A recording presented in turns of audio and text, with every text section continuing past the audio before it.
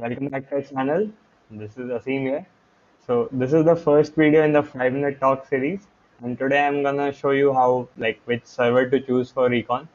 So this video would be vendor agnostic, meaning to say that you could choose any vendor, but I would be talking about the specifications as to what kind of server to choose.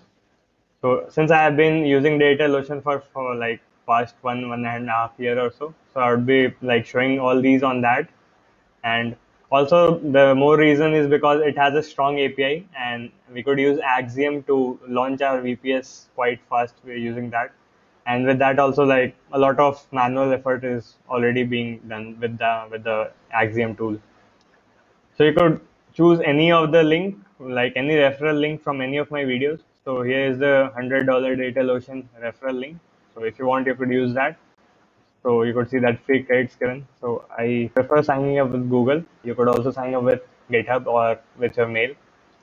So this is another account that I have.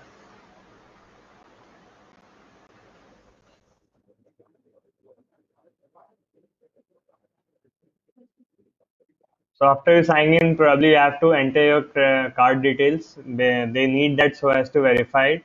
So you could use PayPal as well. I don't have that PayPal right now, so I'll be entering my card details here. I think they use that to verify first, but that's not very difficult to do. So it's not that they would be charging you or anything. They just need this so as to verify. People don't go and set up bot accounts. So let me fill this first. I mentioned that we won't charge you. You might see a pre-authorization charge to verify the card, and that would be reversed within a week. So what happened with me was when I used the Hacking Simplified account to make a DigitalOcean account, and I did this. So they initially charged me $10, and I did complain. So there was no response from them, but that was due to the COVID reason. So eventually they responded back in a week or 10 days, and all that was refunded. So nothing was charged from my account. I got the $100 credit as it was mentioned there.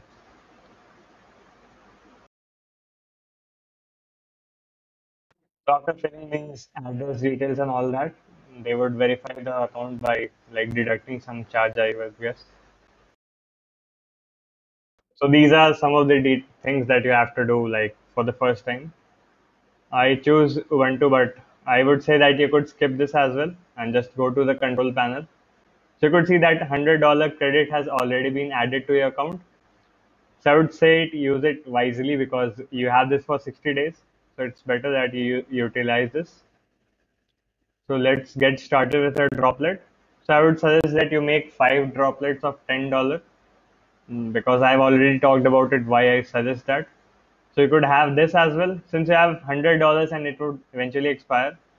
So you could choose either of these, but after these, suppose if you don't have the $100 credit. So I'm talking about that what machine you should choose. So I would go with this $10 droplet. It does the work fine. However, if you want, you could go with this $40 and you could run it for 10 hours and you could still be charged $0.6. But for the purposes of most of the most of the people would be comfortable with, I suggest that $10 per month is enough for your bug bounty needs, your recon and all those things. So let's look at the specs. I'm not since I was telling you that I would be vendor agnostic, so it's that it has 2 GB RAM, one CPU, 50 GB SSD, and the transfer is 2 TB. So since you would be doing a lot of recon thing, so it's best that you have a lot of data bandwidth. You could skip this block volume. I would suggest choosing New York because I think the data centers are faster. I'm not sure about this, but I think that. SSH keys, I would suggest adding this. Let me copy my SSH key. So if you don't have the SSH key, they have the instructions for that as well. Hostname you could leave as it is. System backup, create droplet.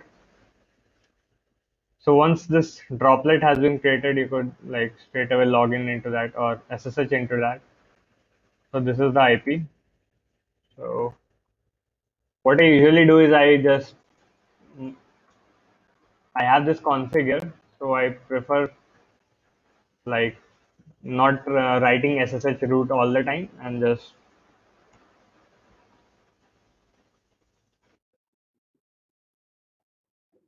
So BBTY4, and this is my, copy this.